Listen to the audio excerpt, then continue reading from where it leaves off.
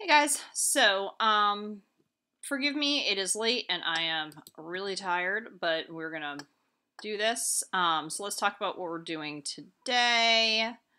We'll edit this so you can get all the things. So you should follow along. So today we are going to go over speciation,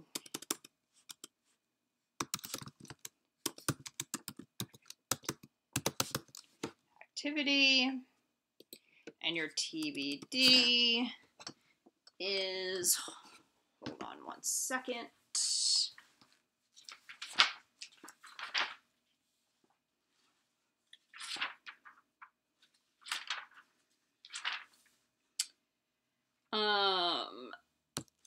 Holt page 288 through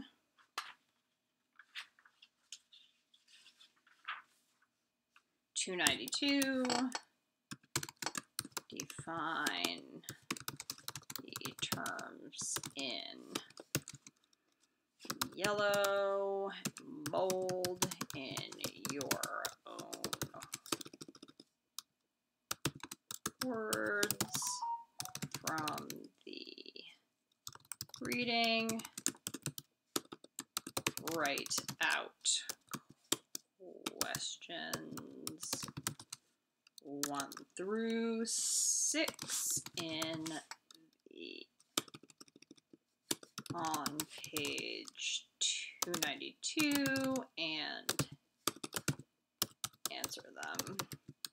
All right, I will make this a hyperlink for you to the assignment. So your I can statement is I can describe how speciation happens. And let's spell speciation right. Excellent. All right, so that's what we're doing today. So go ahead and open up your speciation activity from yesterday, Wednesday. And we're going to use this picture in a second, but we'll come back to it. Unsubmit yours, please, so you can correct your own.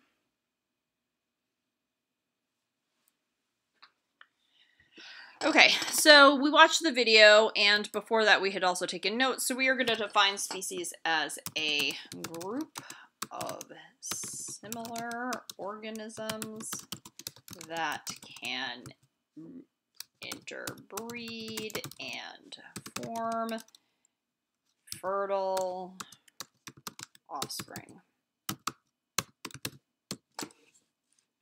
And we're going to define, and that's one point, we're going to define speciation as the formation of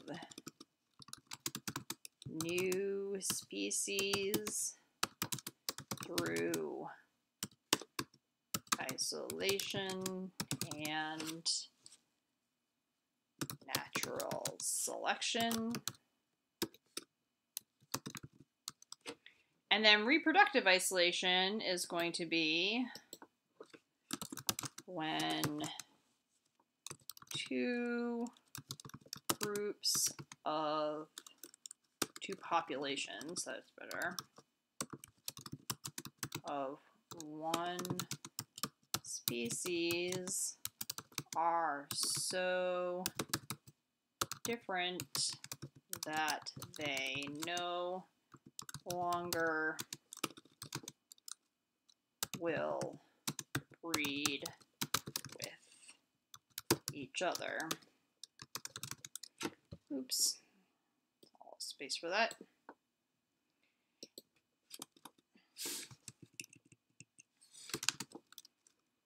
New species can be formed this way, because now they won't breed with each other, so they can't also then if they can't reproduce together, then they're no longer going to keep moving away from each other in natural selection.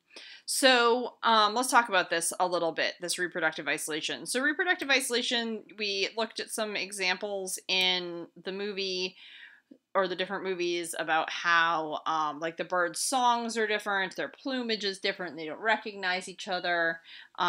There's lots of different ways for that to happen. It might be like in plants, it can be that they flower at different times, or a lot of times animals are only like reproductive, like if you've ever had like a dog or a cat, you say that is not spayed or neutered, you say that they go into heat, which means that they're like they're ready to like reproduce, and it's only during a certain time of the year, and that is something that happens. If that happens at a different time for different groups, then that can mean that they don't mate with each other anymore. So that can be part of it. All right, so now we talk about geographic isolation. We're going to go back and look at the diagrams representing the events of finch migration through the Galapagos Islands. We're going to sequence the diagrams. We're going to put them in order to show the correct order in which of finch migration. And then we're going to look at the statements that describe the events of finch migration and put them in order. So let's go back to our pictures. All right, so here's the deal. I think that this one is number 1. I don't think I can write on this, which is a bummer. This one's number 1 because the finches are just getting there. That makes sense. And then this one's number 2 because that's their population building up in the first island. And then they go from the first island to the second island. That's number 3. So it's going to be 3, 2. And then this one's going to be 4 because they're going back and forth. So it's 3, 2, 4. This one's going to be 5 because it is, now they're going from this island where they're in a high population to this little island and the big island. And then this one's 6 where some of them are moving back and forth, but they're really populating those areas. So 3, 2, 4, 6, 1, 5. Let's see if I can remember that. I'm going to go with there's a 5% chance of that. But you guys had yours open, so you can hopefully remember it if I do it wrong.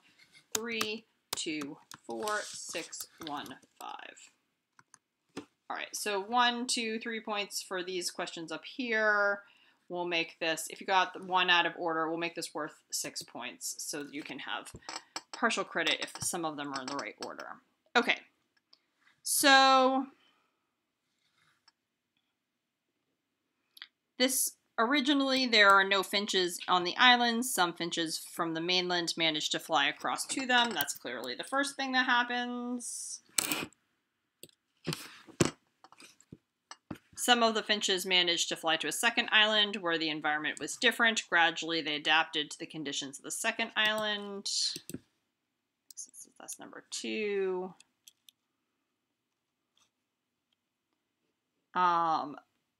Some managed to fly back to the first island, but reproductive isolation had occurred between them and the existing population.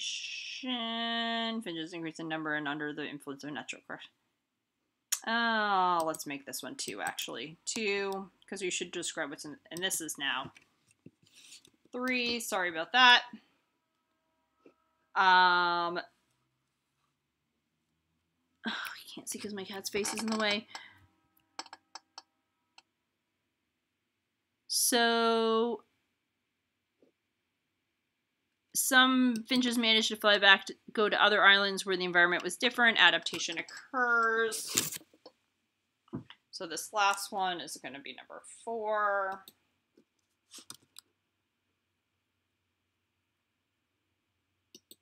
This one's going to be 5 because the process is repeated over and over again. And then if the last one is some managed to fly back to the first island, but reproductive isolation had occurred between them and the existing population. So 2, 6, 1, 3, 5, 4.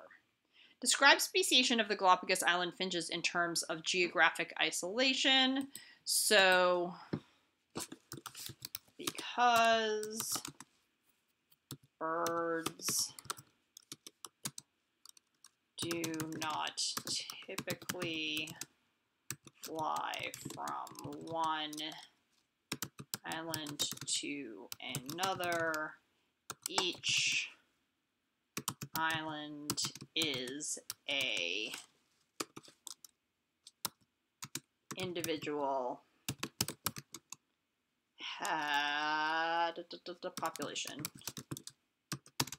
So that's kind of, each one has its own population. So let's make that one point something that says like each island will have its own population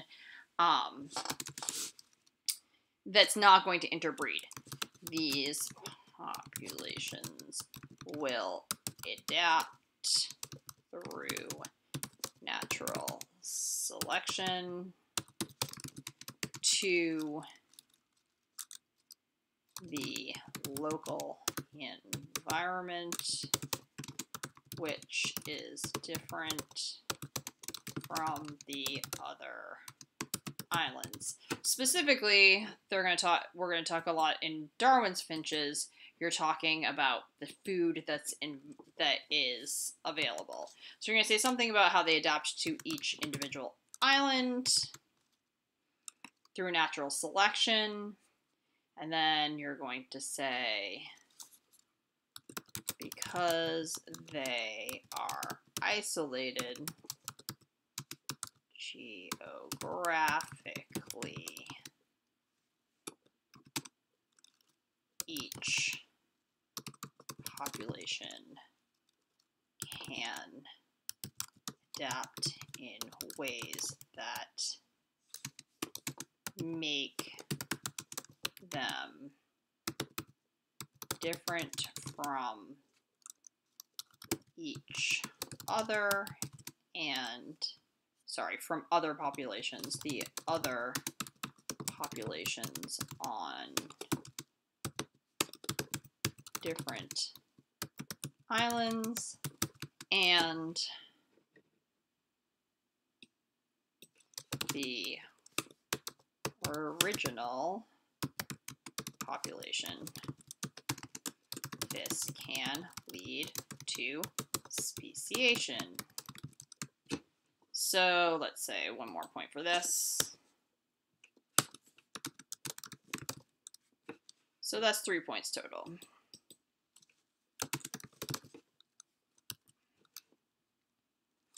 All right, now we're looking at the beaks. Oh, table number 2 has a picture and description of the function and beaks of 5 of Darwin's finches.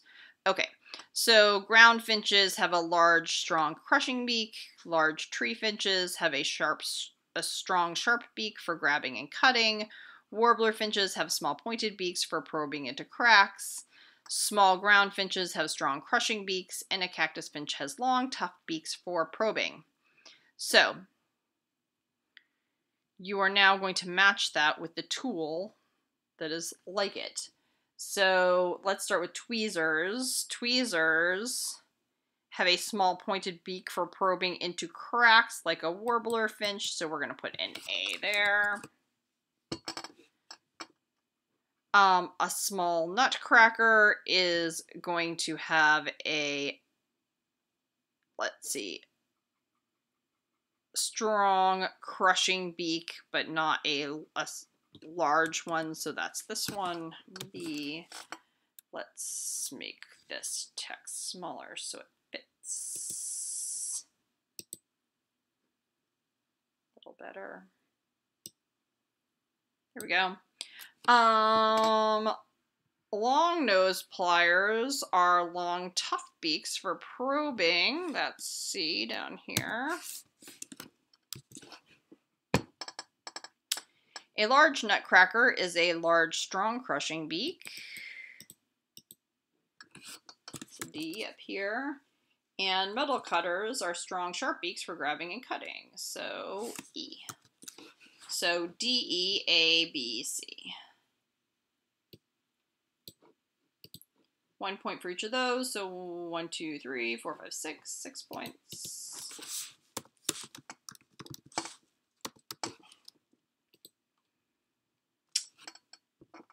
The shape and size of a bird's beak would most likely be affected by what environmental limiting factor? Food, 1 point. Match the finch with the food that is best adapted to eat. So now we are taking now we're taking the numbers, the Roman numerals, and putting them in the right place. So a large ground finch that has a large, strong, crushing beak would probably eat large, hard seeds. So we're going to put a Roman numeral 1 here. A large tree finch that has strong, sharp beaks for grabbing and cutting will probably eat large insects such as beetles. 2 for that. A warbler finch that has a small pointed beak for probing into cracks is probably going to eat small insects in cracks and crevices. 3, Roman numeral 3, which is 3 eyes. Small ground finches, which are going to have strong crushing beaks, will probably eat small hard seeds. 5E. And then a cactus finch would probably eat cactus seeds, no kidding. But a cactus finch that has a long, tough beak for probing, it would have to be tough because the cactuses, you have to get around the rough parts. So V, which is 5. So 1, 2, 3, 4, 5 points for that.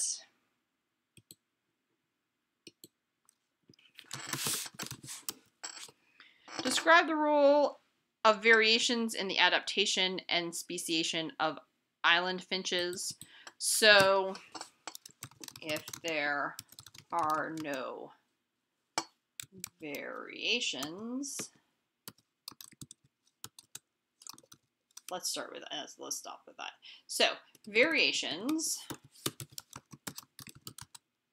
allow a population to adapt to a new environment or an environmental change because some, guys, I'm dying here,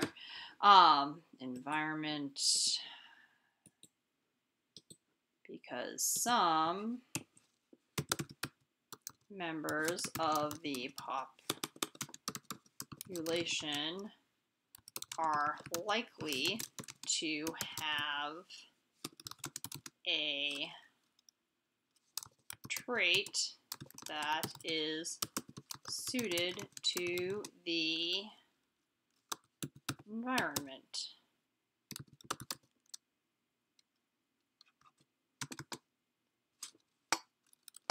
And then they can go through natural selection. So 1 point for that. Okay. Describe how competition and limited resources aided in the speciation of the Galapagos Island. So in a new environment, the finches needed to compete for food, which was limited,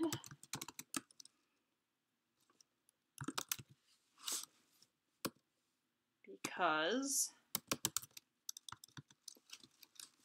some finches had traits that made them more suited to finding and getting food.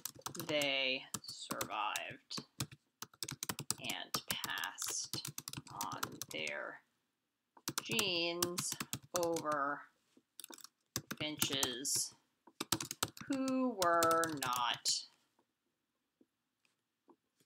well, let's say, who had no advantageous traits or were like badly adapted.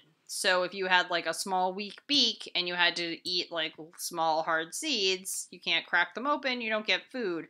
But your little friend who has the let's see, where are these guys? Small ground finch, so the small ground finch has a strong crushing beak. They are able to get food and they live longer and make more babies, and now all of the finches have great strong little beaks. So 1 point for that. Okay, and essentially the last paragraph is supposed to combine all these things. So you're going to talk about how there is variation, and because of the variation, there are finches that have better traits than others, and through natural selection, competition for limited resources, those finches are going to have more offspring. And some of those offspring will survive, that differential survival, and some of them will not. And the ones that do or will pass on those favorable traits to their offspring. So hopefully you have those buzz terms for 5 points. And I'll skim those for you. But looks like 5, 6, 7, 8, 9, 10, 11, 12, plus 6 is 18, plus 18, plus 3 is, oh my goodness, cat, 18, sorry, that was some cat problems, 18, 19, 22, and 1, 21 plus 6 is 27, 28, 29, 30, 30 total points, great. So you are going to write your score, so 30 minus the number wrong equals your score over 30. All right, resubmit that, and that will be there for you. And then work on the homework assignment for the remainder of the period. Please stay in the Zoom until you are dismissed by the sub. All right, you guys have a great weekend. Period 1, I will see you on Monday, and period 2 I might also see you on Monday, or period 7 I might also see you on Monday. It depends on how things go. Period 7 less likely. All right, you guys, I look forward to seeing you and have a great weekend. Bye.